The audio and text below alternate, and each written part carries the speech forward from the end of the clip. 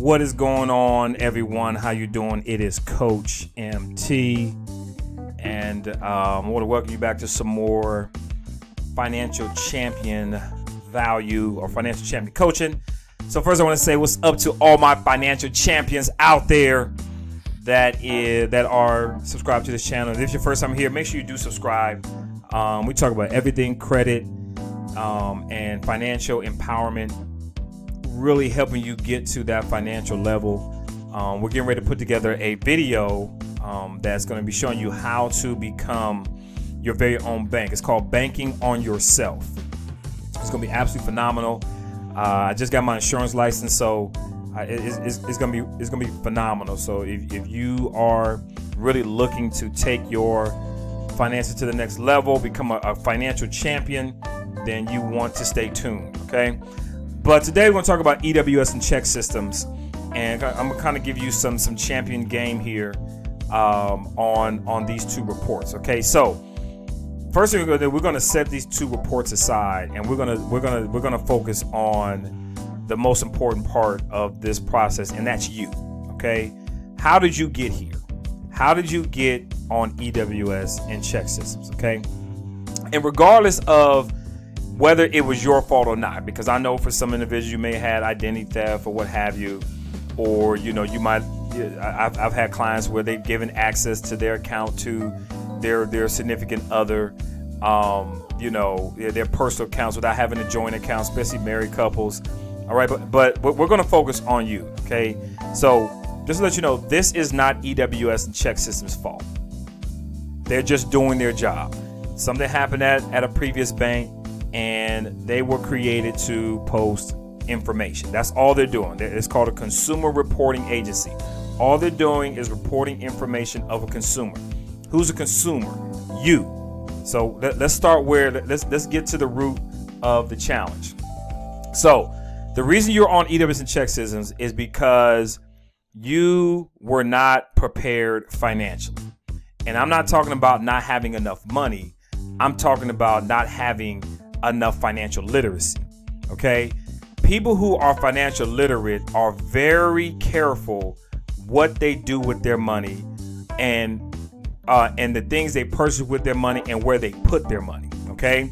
So when you're financially literate, you pay attention to everything financial in your finances. Where money's coming in, where money's going out. You have everything recorded. It's not just on a whim, okay? And then when individuals ask you to either use your information or use your credit card or use your banking card, you are like, wait a minute, okay? You said let's talk about this for a moment, and then you have to look at that person and say, okay, what is their financial literacy? And because I'm giving up my personal financial information to somebody that is not financial literate, because somebody who is not financial literate would do anything with your information because they're not understanding the ramifications of not being financially literate. Okay, so this has nothing to do with EWS, has nothing to do with the bank. It has everything to do with you not being financially prepared and not being financial literate. So what does literate mean? Okay, the word literate means to be able to read. Okay, and so that's what it means, to be literate, like understanding what you're looking at. So a lot of individuals, including yourself, right? Let's just be real, do not know how to read money, right? And I'm gonna tell you this from personal experience. For a long time, I didn't know how to read money. Okay, I did not know how to read money, and I just got tired of losing. Okay, how does this damn thing work? I was on Chexsystems. Yes, Coach MT was on Chexsystems, and I was like, and then my credit was bad, and money wasn't right, and I was always scrambling and scraping. I'm like, okay, enough of the BS. All right, enough of the bullshit. Let's get this together. So what I want to get across to you is that if you want your life to be better, because money's not everything, but it's ranked right up there with oxygen. I got that from Zig Ziglar. Zig Ziglar has some great stuff. He said, money's not everything, but it's ranked right up there with oxygen. So in order for you to have a better financial life, you have to become more financially literate. You have to understand how money works. Now, I know money's a taboo thing for a lot of people because a lot of us didn't grow up understanding money. I know in my household, you know, my parents, we never talked about money. Never. I think I heard my dad say the word credit one time.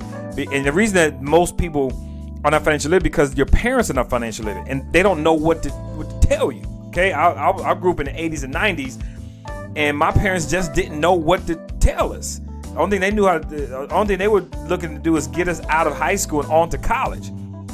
Because for me, there was just a lot of people in my family that just didn't go to college, and I was one of those first individuals. I want to say maybe first 5 people on my dad's side of the family to just make it out of high school and go to college. So to talk about money wasn't a big deal. Let's just keep these kids alive so we can get them on to college, right? So, but what I'm telling you is that if you don't want to be in this situation, then you have to become more financially literate. Financial literacy has to become part of your lifestyle. And I did a video called the Lifestyle Success Ladder. You could do a search on this channel to find it. I'll probably put a link to it in the description area so you can go watch that information. But you're going to have to get some books. You're going to have to get a coach and spend the money on your financial education, right? We spend money on all kind of shit. We spend money on college, right, to get out that piece of paper. We spend money on the concert. We spend money on shoes and bags and clothes and video games and sports events. But when it comes to that financial education, I ain't spending money on that. No, I'm not doing that. You don't know how many people come through my site and don't sign up for the service. Whether it's credit, whether it's financial champion coaching, whether it's EWS and Chexsystems, they have it right here, right? But won't spend money on it, right? And then let another month go by too. I have a lot of clients that call me. I talked to a year ago. They said, "Yeah, I talked to you a year ago, and you know, I just thought it was just going." You thought, you know, where has your thinking gotten you thus far? When you start using your thinking, and your thinking got you where you are right now on EWS, on Chexsystems, bad credit, no money, negative bank accounts, right? That's where your thinking has gotten you. How about adopting the thinking of someone else? And you know what? That's going to cost money. You're going to have to buy the book. Yes, you are. Rich Dad, Poor Dad. Think and Grow Rich. Okay, the 4-hour work week. You're gonna have to buy these books. The 10x rule. Okay, I have my bookshelf is stacked with books. Anytime I want to learn, I go buy the book. Okay, you're gonna have to invest in your financial education. Yes, you're gonna have to you're gonna have to invest in that coach. I just recently invested in a coach. Yes, I did, and the investment had a comma in it. It had a comma in it. It was not cheap, but I know what I'm but this individual is doing better than me financially. And I've been watching. I said, okay, let's go. And I finally got the coaching. And I said, and then when I have a chance to speak to this individual, I was like, wow, I never thought about that. Wow, I never thought about that. So I know that investment in my financial education in over a period of time, whatever I spent on that, I'll be making that monthly. I'll add that amount monthly to my income because I invested in myself. And then what I invested in, I'm able to use to benefit me financially. You're going to have to invest in your financial education. And you're going to have to give some things up. Some things are going to be some things you're just not going to have to do for a while. I can remember, I can tell you right now, when I was fixing my credit, you know, I went to The Ohio State University, big sports school, right? Big college town. A lot of my friends and fraternity brothers are still in Columbus. I would go to Columbus like 4 times a year. You know, I would go watch a couple games. There was like a fraternity event that we would do in the spring, and it would be a fraternity event we would do in the fall, and then I would go for a couple games. All right, and maybe that all those 4 events between plane tickets and hotel rooms and having fun, it might have been $2,000 or $3,000 I spent throughout the year. Okay, for those 4 times I will go back to Columbus, Ohio. All right, because I live in Atlanta now. You know what? I didn't do that year. For 11 months, I focused on my credit. And that money I would have spent on going to Columbus, I used to fix my credit. And I went from a 505 to a 707, and I haven't looked back since. But you know what? I had to invest. I had to invest in myself, and I had to give some things up. All right, that was in 2015. I haven't missed I haven't missed any fraternity events, and whatever time you hear this or watch this video, I will have either about to go to or have gone to 2 games in a row: Ohio State, Minnesota, and then Wisconsin, Penn State. And we're going. I'm going from Atlanta to Columbus to Minnesota to Madison back to. But you know what? Because and the reason I'm able to do this is because I got a financial coach. I got my finances together. All right. So look at you. You are the culprit. It's you. It ain't the banks. It ain't EWS. It's not Chexsystems. It's not TransUnion. It's not Equifax. It's not Experian. It's not LexisNexis. It's not the bankruptcy courts. Okay, it's not your mama. It's not your daddy. It's not your spouse. It ain't your boyfriend, your girlfriend, your fiance, your brother, your sister, your cousin, the dog. All right, the hamster running around on the wheel, your kids. It's you.